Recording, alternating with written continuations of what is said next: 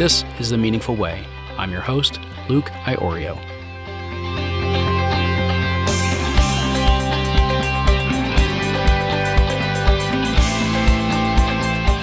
Today, you're in for a real treat in this episode for a number of reasons.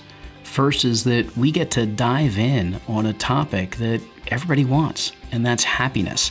How is it that we see it manifesting in our lives, and where is it that we can develop more of it so we experience more and more happiness throughout all that we do?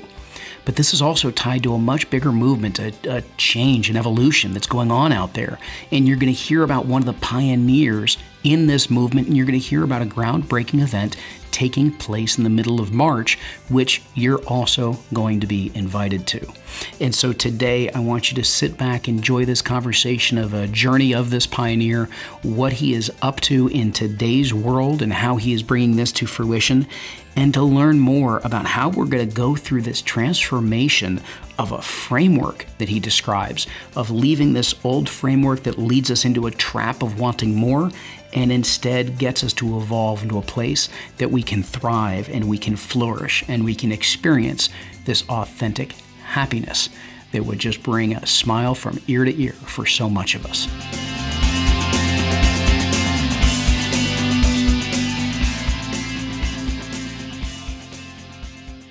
Today, I have the good fortune of introducing you to Luis Gallardo, who's the founder of the World Happiness Summit. He's a social innovator and entrepreneur with the higher purpose of elevating the vibration of the planet by developing ideas, connecting thought leaders, activists, and communities, and increasing awareness on the science of happiness, holistic education, and smart innovation. Luis has been an advisor to CEOs, thought leaders, entrepreneurs, Nobel laureates, political and institutional game changers on strategic personal positioning and brand building. And that access to the brightest and most conscious individuals has inspired him to understand that the world needs new lenses to understand growth and how humans and societies can thrive. He's worked throughout the corporate world as a global executive, and he's also been a protagonist of transformation of industries such as professional services as well as the internet. He's been an international observer with the UN and OSCE in post-armed conflicts establishing democracy and the right to vote. For Luis, happiness is a human right and a life choice, an enabler of human development and social innovation. That's why he is committed to creating with the World Happiness Summit. Luis has also been recently appointed by the UN's International Day of Happiness, which is on March 20th, to serve on the executive team and to create the global strategy for the day. And so with that, Luis, I am so glad to welcome you to The Meaningful Way. Well, thank you very much. It's a pleasure, Luke, to be here. Thanks, Luis. And, you know, I've got to ask, before we roll in, because I want to hear about the event, we want to talk a bit about the World Happiness Movement, even beyond the summit that's going on. But before we get to that, I've got to ask you that as an advisor to all of these amazing people and being in the fortunate positions that you've been in to see some of the things that you've seen, I'm curious a bit about who were you? Meaning earlier in your life, tell us a little bit about where that journey began that ultimately led you to some of these amazing places and connections. Yeah, well, it's a great question. I think that if we answer in a Buddhist way, basically I would say I am, right? So I think that basically I am, and I would say that I'm curious. And that's probably one of my key drivers in life. Mm-hmm. I really love to explore, and I think from very very early age, I've been studying politics and political science, sociology, international relations, peace studies, and conflict resolution. But then I moved into marketing, communications, but actually my major was biology and physics. So it's like when I think about what brought me to where I am today, mm-hmm. probably I think curiosity is the key driver, mm-hmm. and actually discovery that is becoming as well connection and making meaningful connections in the world. Mm. So I would say that probably I read a lot and I met so many amazing people, mm-hmm. that brought me a kind of a really interesting perspective about why things happen. I'm always curious about the why of things. And probably that curiosity is what brought me to where I am now. But basically, my past is very similar to what I'm doing now. It's really connecting and discovering every day. That's interesting, because that is an incredible range of things to have been studied and interested in, and then worked on, from majoring in biology to then international policy and international business, and then going into marketing. But I guess one of the things that comes up there when you talk about curiosity being part of what guided you through these different avenues and the connections that have then opened up for you, talk a little bit about what does it take to follow your curiosity? Because I think there's a lot of people that they'll have these things that are really intriguing and interesting to them, and yet they'll just kind of leave them off to the side as if it's, well, I need time for that one day, or it's an interest, a hobby, but they don't follow on it. What was it that enabled you to follow that curiosity? Yeah, it's for me, I think it's been easy because that was my priority. I always felt like, well, if I want to know more, if I want to see more, I have to do it. I cannot be stopped. So I was born in Spain, but very quickly, I as a kid, I traveled a lot with my family, and then as part of my education, I went to the United Kingdom, and that was when I was 20, and I studied part of my college degree in the United Kingdom. Actually, in Europe, there is still a program called Erasmus, where they give you the chance to actually do part of your college degree in another country. So from that moment, I found that I really want to interact with different people around the world. I love diversity, and I made that my priority. That's probably why I've been doing as much traveling as I've been doing, and as much learning, because that's been my priority all the time. So basically, when I think that you focus on one priority, everything kinds of organized around that. And I've been fortunate to make my priority something that fulfills me a lot. That's probably why I was able to do that. That would be the answer, I think. And that's interesting, because I think when bringing up that word priority, because I think I recently heard this of, when you go to the root of where does priority come from, it literally means the next thing or the first thing. And nowadays, people are always talking about all of their priorities. And of course, if we have all of these priorities, which is the one that's the real priority? And I think you're making it clear that you knew what was kind of central to who you were and the way you were growing, and you knew what that first thing was. And it makes it easier to pursue it if you're really, really clear on that.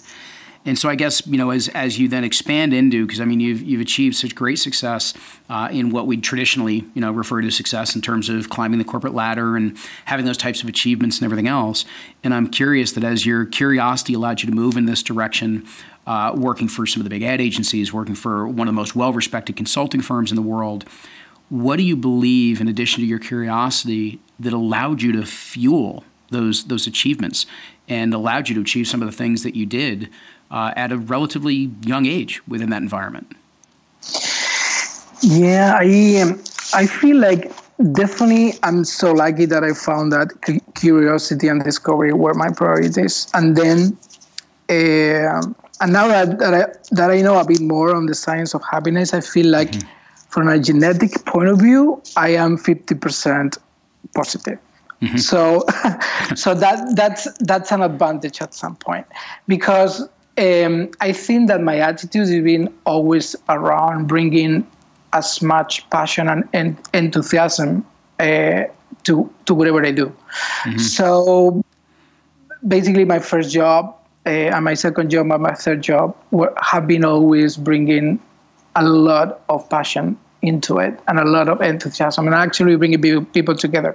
At some point, I think that very early, I was a coach, handball, European handball coach in sports, and my job, I was playing, but at the same time, I became a coach when I was 12, and at the same time, I was playing. So that means that when I was 12, I was teaching kids who were 8, and I kept with that role for many years, probably more than 15 years.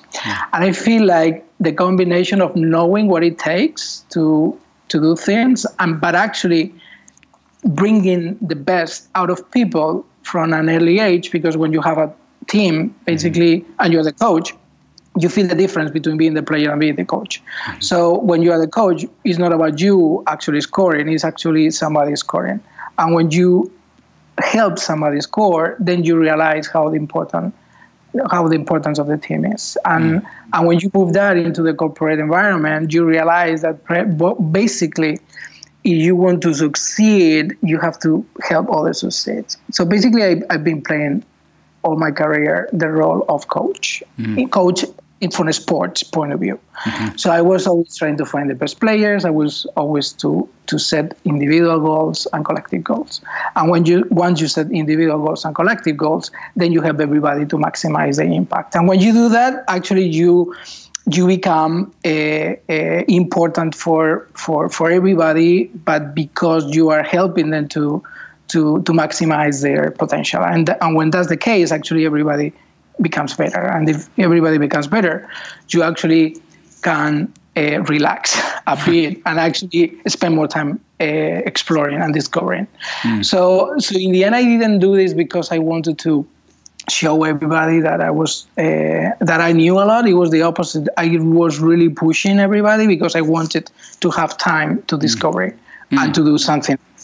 So, so it sounds a bit selfish, but I think the combination of discovery and curiosity with applying coaching, sports coaching strategies in the corporate world, it was very, very, very, very good for me because in the end, I was achieving a lot of results in a short term because I got the best people working with me as well. Well, and I think, and something you're highlighting there, and it's things that exactly as you said with the science of happiness among some of the other studies of psychology of success and things like that have been done now that you're highlighting is because of that curiosity and that discovery and the passion that went into it. You were very flexible and adaptable, and it was much more about what you could discover and learn from others as opposed to, as you said, having the answer and kind of directing all the work. So it's that perspective of being able to help others succeed and at the same time recognizing there's individual as well as collective goals and how to create alignment between them. And the more that we're able to do that and kind of be curious and discover how it is we're going to create that alignment, the more that it's the rising tide that raises all boats. And that sounds like very much what's been central to a lot of your success. And nowadays we read a lot more saying that that's very much central to a lot of people who have found the types of career professional success that you have, but also even success in our own personal lives and family lives. One of the things I know you talk a lot about is this idea of thinking holistically but acting personally. And I was wondering if you could share first, before we go exactly into what that means, where does that come from? Because to think holistically, act personally, sounds like there's probably a few lessons that were learned along the way, some tough spots, some challenges that you may have faced that helped you come to this understanding that could then be shared with others. So I was wondering if you could share a little bit of that journey and then lead into what that led to with this idea of think holistic and act personal. Well, I appreciate this question because that goes actually to the core of one of my discoveries in and actually taking into account different environments. One of them is post-armed conflicts, and the other one is working at the corporate level. So when I happen to be an international observer. For example, in Bosnia post-conflict, and when you get to Czech Republic, and your job is basically going from town hall to town hall, coaching mayors and basically the civil society to cast votes, actually to make a fair democratic elections, you realize that when you are there, people are so into what they do. That if somebody would say you have to think global and act local, they would say, what? What is global and what is local right now? Because actually we are we are trying to survive here. We are so passionate now because we have democracy, because the war is over. Now what we need is to really make a difference. And we are already local, and we are already active locals. And when you tell me global, what does it mean? Is that Bosnia again? Is that Srpska Republic? Is that Europe? Is that the world? So they at the local level, acting local doesn't work. Right. Because you're already acting local. And then the second part for me was the globalization. And so I was the chief marketing officer of Deloitte in Spain. And at some point I was offered the job of leading global brand marketing and communications in New York. And I took the job, and when I got to New York, my office was basically heading Broadway. And actually, the CEO was asking me to develop the overall brand and marketing strategy for the company worldwide. And I said, well, I have to think global. and suddenly there I was completely lost. It's like global in New York, coming from Spain. What is global? Global means the United States and the United Kingdom, the Anglo-Saxon world is this a combination of the top countries. So it didn't work. So with those two combinations of local and global not working, I say, okay, how am I going to develop a strategy that actually works?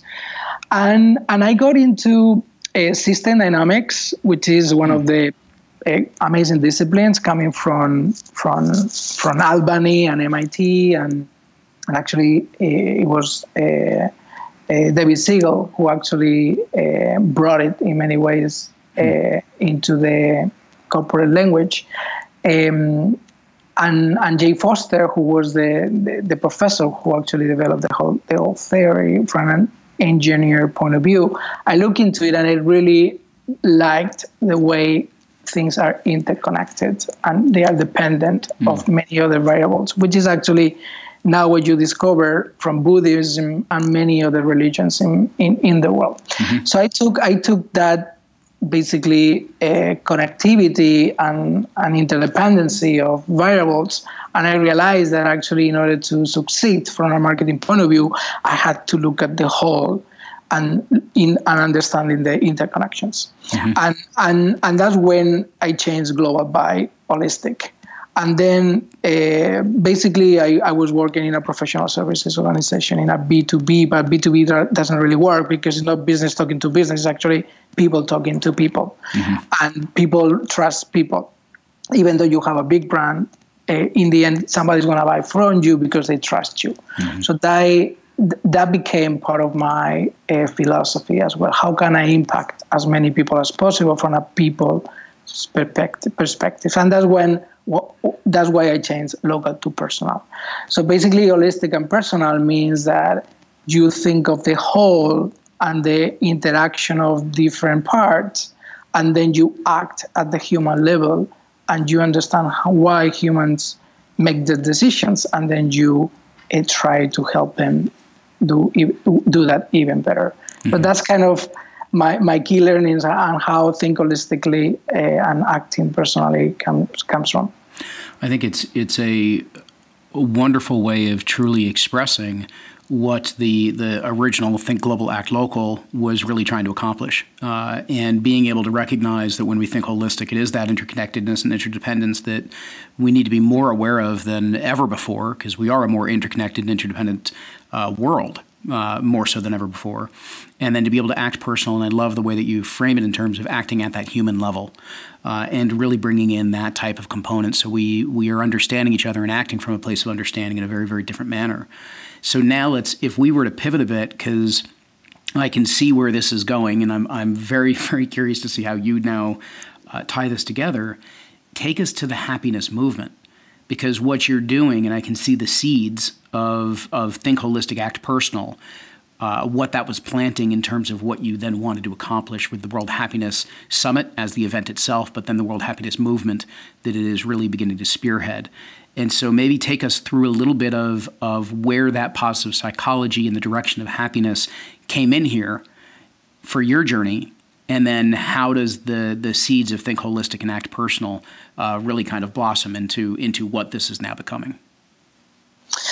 Yeah, because as you are describing, everything comes when it has to come, basically arrives at the moment it has to. And I think that now when I think about the happiness movement and how that's becoming a reality, not just because I'm behind, I'm just one part of the whole, but I feel like at some point, when you think about the whole and you understand human beings, what you really sense today in the world is that we are not paying enough attention to something people really want, and things that people really, and things that really matter to people. And this is being, basically is about the being more than the doing. Is about who I am, what is my role, what do I do, why do I have to do things in the world. And you realize that today in the US, 10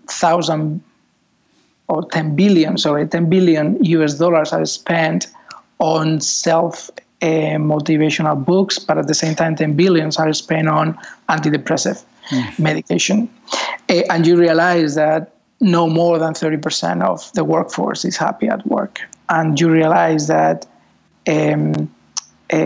more and more, not just we as individuals, but actually societies and governments are paying a bit more of attention to well-being and happiness, but is still not the priority for most people. I think that we've been framed in so many ways from the economy, and to be and to do more and to grow more and to be bigger, and that at some point we are in the trap of continuous growth, which is part of what is forcing us to not pay enough attention to who we are instead of what we have or what we do.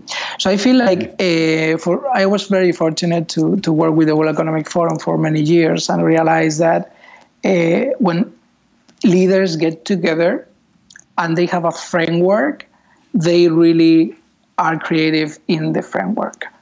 And it's interesting because when you talk to artists, it looks like white canvas is the best thing to start with. And actually, they tell you that that's the most difficult thing to start with. So they rather having a framework, because that way you can really be creative within the framework. The world we have today is being built within the framework of economy. And because the framework is economy, we are very creative in how we actually get richer and how we actually make better trade. But that's something that is, from my point of view, is not helping human beings to achieve the whole potentials. And that's how I found that actually in 2012, the United Nations basically had a high-level meeting, and inspired by Bhutan and the gross national happiness that actually the king of Bhutan brought to the country 45 years ago in 1971, they acknowledge that actually there might be other ways to frame how we humans develop. And that framework could be a new economic paradigm. So I linked with most of the players of that high-level meeting, and for some reason they never got together in a strategic way after that. But I was asking, wouldn't you like to do that before? And everybody say absolutely yes. But we need somebody who actually can lead this. So actually, because of what I saw at the World Economic Forum, so powerful, and they've been around for 45 years with the framework of economy, I thought, okay, what about if we use the framework of happiness and well-being instead of the economy? What could happen? So because that framework is different, and that framework is based on human needs, and that actually framework is based on what people really want, because ultimately people want to be happy. So that's how the happiness movement now is basically moving to Miami in March, because I think that we are creating an ecosystem with academics, with governments, with the civil society, with corporations that actually want to see evolution and human being development from another framework. So that's how the happiness movement is coming together, and I'm basically a one part of the whole system. Well, I mean, it's a very, very profound paradigm shift that is now coming about. And as you said, I mean, you gave some of the unbelievably alarming stats in terms of not just the amount that we spend in terms of general personal improvement and everything else, but the corollary of, unfortunately, what's being spent on antidepressants and all the disease that's connected to stress levels and heart disease and things like that. And framing things that when we are within a framework, we can be very creative within that framework, but it's still going to produce whatever the confines of that frame happen to be. And I think there's a key phrase in there that you sort of brought out that I want everybody to be aware of, is be aware of that trap of more. The trap of more. So that constant idea of we need more of this, we need to grow into this, it comes, unfortunately, out of a place of lack. And if I'm hearing you correct, and I'd love to make sure I'm on track here and then have you expand on it, where the framework for happiness is beginning to pivot, as opposed to this framework of lack and how it is that we need more, it's really how is it that we fill people up right from day one in their development and their evolution. And it sounds like as part of that, while happiness is the moniker, what's really behind it is that this is a more complete framework for well-being and a way of developing and evolving so that happiness becomes more of our natural state. Yeah, absolutely. I mean, it's amazing what happens, and and it's interesting because I use frameworks in different environments. Mm-hmm. So even building brands, because one of my something I've done for many years is helping corporations, products, and people to build their personal brand, and it's amazing how even color. When you choose colors for your brand and you say, well, I'm going to stick to green, blue, and white, how combining those helps you express who you are in a so meaningful way. But actually, when you have all colors, you actually struggle. And at some point, you are not authentic in many ways because you are using things that actually don't work. But because you have them, at some point you use them. So I feel like having this framework of happiness and say, okay, we as human beings ultimately want to be happy, or at least be happier, 1% happier. How do we do it?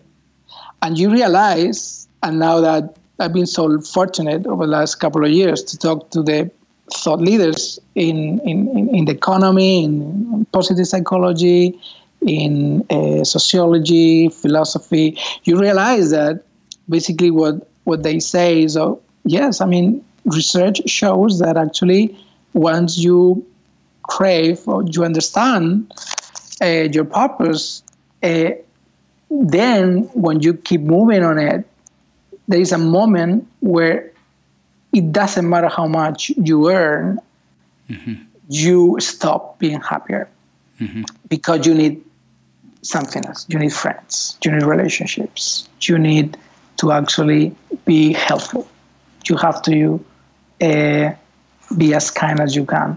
There are so many elements that actually can improve 1% happiness, and it's not money, and it's not having more at all. However, because we keep using the framework of economy, and most of us have to wake up in the morning in order to make a payroll, in order to pay for what we need, actually we forget that we are not here in this world in order to wake up every morning and make a payroll, because that's part of the way we've decided to structure our lives in the societies where we want to have more. So it's a combination of a philosophical and practical way of looking at life. But what you really discover very soon when people start understanding who they want to be at some point and how to get there is that 90% of what we have to do is really not linked to the economy at all. And that's very important. So that I think that's why the debate today in the world has to be as important on happiness and well-being as it is today on economy. If you could just even elaborate just a little bit further on what might be one or two starting points. So for the individuals that are out there listening to us and listening to this direction, this movement, what might be one or two of those starting points for bringing a little more happiness into their kind of everyday life and work? Because I think one of the other things that you've even exhibited and illustrated through your own journey is that if we begin to bring some of this happiness into our lives, into our work, even while we're still figuring out how we're going to pay the mortgage and pay the bills and those types of things, that little extra happiness actually is part of the fuel that leads to some of the other material successes that we're also after to fulfill our needs. So what are just maybe one or two practices or tips or behaviors that maybe even you've applied personally that have led you to that 1 or even a couple more % of happiness each day? Yeah, this is a great question, and this is really a part of the research that comes from people like Sonia Lubomirsky or Shawn Achor. That basically what they say is that happiness is not the end; it's actually the beginning. Happier people achieve more. Yeah. So that means that if you can focus on building a bit 1% more of happiness in your life, you realize that you are going to do more, and you are going to be more successful in many, many ways. So I think that, at least for me, probably would say that there are 4 key elements in order to achieve more happiness. One is celebration. And it sounds like, oh, party. Well, it's celebration. It's actually celebrate as much as possible with yourself, with your team, with your people, good things in life. And celebration means saying thank you. And celebration means using the value of gratitude as much as you can. So celebrate and say thank you as often as you can. And it's interesting because there is so many experiments that actually showcase that when you do this for a number of days, and that's between 21, 40 days or 90 days, your brain starts rewiring in a way that actually helps you be 1% or 2% or 3% happier. So I think that celebration is a key one. The second element for me, critical, is service. So we shouldn't forget that we are dependent of everybody.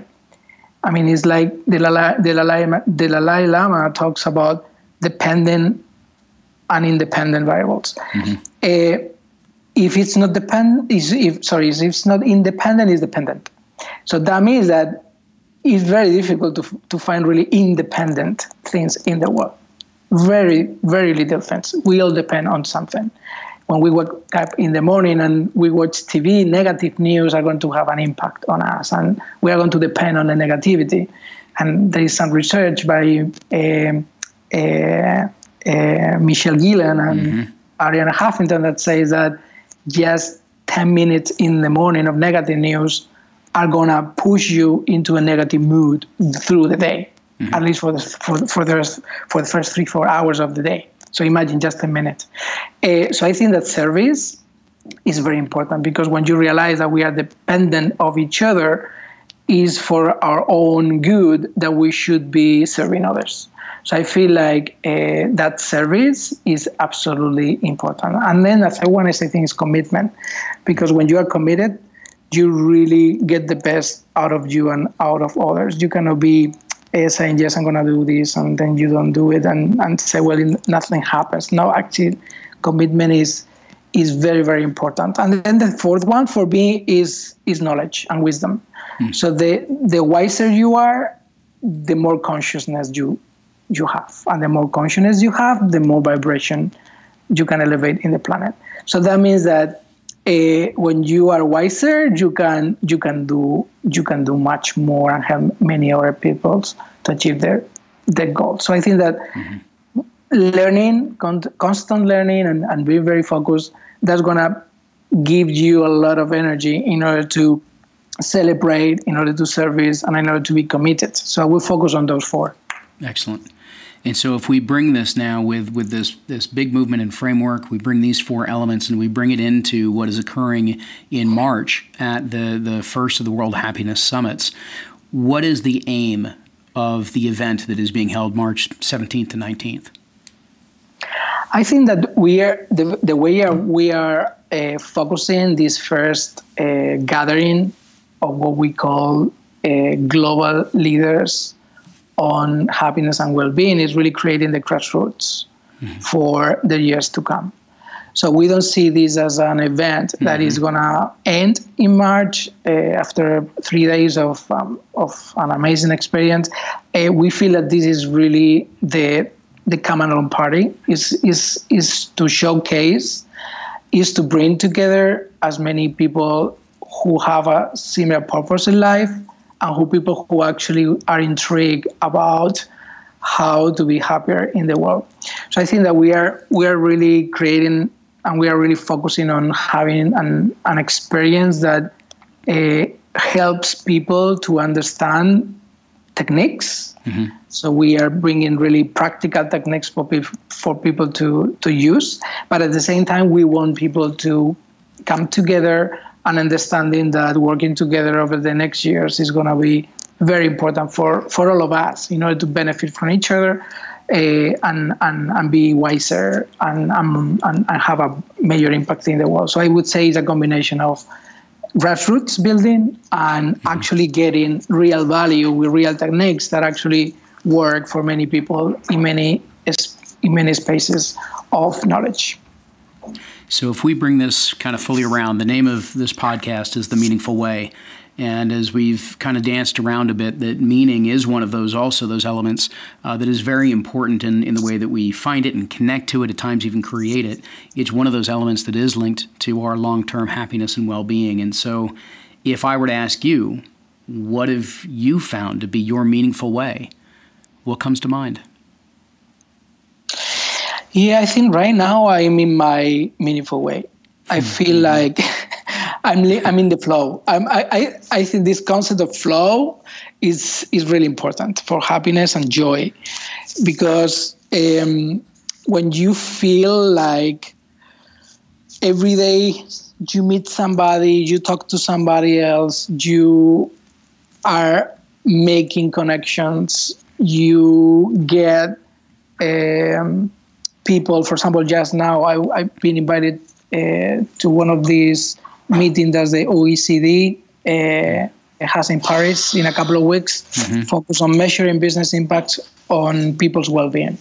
So I've been invited, but if I've been invited to this, it's because they know that I'm interested on the topic and because they know that we can work together in the future as well. So suddenly, once you are in this flow, you realize that most doors start opening for you. And this is amazing. I mean, the feeling is so amazing that you feel like, what's really going on here? Because I want to do this and I get it. And I feel that this is what many scientists call the flow. And I feel that this is what many people say and think is the meaningful way in many ways.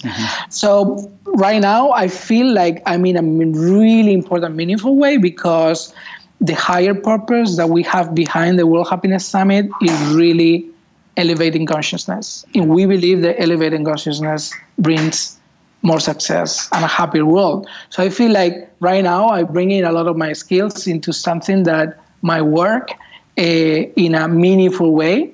But this is honestly right now is going to depend on many other people, because here everybody has to do something, and everybody will be doing something. So I feel like we are creating the space. We are holding that secure base that is going to bring a lot of amazing people together. But then it's going to be up to these people to really go farther. So my meaningful way right now is probably where I'm living in this moment. I'm living right now in the moment. You know, it's amazing to see some of the kind of the breadcrumbs of the trail that's been leading you to this, because it's as if you've been preparing in many ways, and probably experiences flow in many ways throughout your life, but preparing for where you are right now, bringing together just some of the incredible knowledge and wisdom and people and connections that you have found and discovered throughout the course of your life. And it's that flow, which I love the connection to that, because it is a rhythm to life that just seems to take over. And it's the way in which we prepare for it, the way in which we align our values, the way we align our purpose and our wisdom, the talents and gifts that we have, that all of a sudden those things come together in just this beautiful flow state, this beautiful rhythm of life. And it seems like that's very much where Luis, where you have found yourself. And so just before I wrap up, I do want to say thank you so much for coming on and sharing the journey that's led not only you, but the kind of this movement of happiness to the event, the summit, and the tribe of movement that is going to move forward from it. So thank you so much for coming on The Meaningful Way. Well, I really thank you, Luke, because probably the main reason why we are having this podcast and this conversation is because we share values. Yeah. And what you do and what you are doing at IPEC is very, very meaningful for so many people. So I really want to say thank you, because you are one of those players today in the world who is really making a happy world. So thank you. Luis, thank you for that. For everybody listening, I'm going to give you a few things, because first and foremost, I want to give you the website to check out the summit, which is happinesssummit.world. That's happinesssummit.world. This is truly going to be an extraordinary kickoff event, kind of galvanizing type of event for this movement. You've got an unbelievable lineup of speakers, some of the most amazing individuals and thought leaders and experts, as well as academics, all the way to government officials that are coming together to have this conversation. So if you want to see this intersection, if you want to learn more about this framework that is going to guide development and kind of the direction in which we evolve, this is the place to be. And in addition to that, you're going to walk away with some really, really practical tools and tips and tactics and everything else, because there's a lot of tangible stuff that is going to go with this, so that we can all kind of catapult our way down this 1% to 10% to hopefully even more than that % happier throughout the course of our lives and careers. And so I am very honored to be working with Luis as part of this event and be involved within the event itself. But it is truly a one-of-a-kind thing. I hope to see you there in Miami from March 17th to 19th. And again, you can check out, even if you just Google Happiness Summit, you're going to find it, but it's happinesssummit.world. And I strongly encourage you to check it out. And so just to wrap up today's conversation, I think maybe one of the best places to leave it is that as you follow your curiosity, you're going to find that there's 4 elements that are going to help you to bring out your happiness even more every day. Number 1 is to celebrate, to focus in on that, thanking life and situations for offering you some of the wins and rewards that you've got, to be gracious of and to acknowledge what those wins are, to be of service, to recognize the way in which we are interdependent and interconnected to one another, and the way in which we can serve each other so we know that it's more than just ourselves. The more that we can make commitments to ourselves, that commitment to being our best, that resolve that it brings out, and we show up in a whole new way when we do. And then finally, to be able to continue to expand your knowledge and your wisdom. The difference being is that when we have wisdom, wisdom is the application of that which we have come to know. And the more that we're able to expand that, the more we're able to celebrate, the more we're able to give, and the bigger commitments that we're able to make. And so with that, as always, I hope you have enjoyed this episode. And as always, continue to enjoy the journey. Thank you.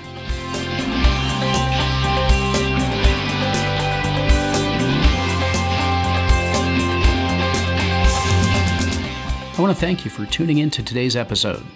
Our guest is actually a speaker at the upcoming World Happiness Summit on March 17th to 19th, happening in Miami, Florida. This is going to be truly an unbelievable event that has brought together a host of thought leaders and experts from around the world on the topic of happiness, well-being, and how it is that we're going to flourish in our lives, in our world, and in our organizations. You're also going to walk away with many practical tools, exercises, and practices to help you expand happiness within your life, as well as start to get connected to a larger tribe and a bigger movement that is making happiness a reality and even a human right around the world. If you want to learn more, head over to happinesssummit.world. That's happinesssummit.world to learn about the World Happiness Summit happening March 17th to 19th in Miami, Florida. I hope to see you there.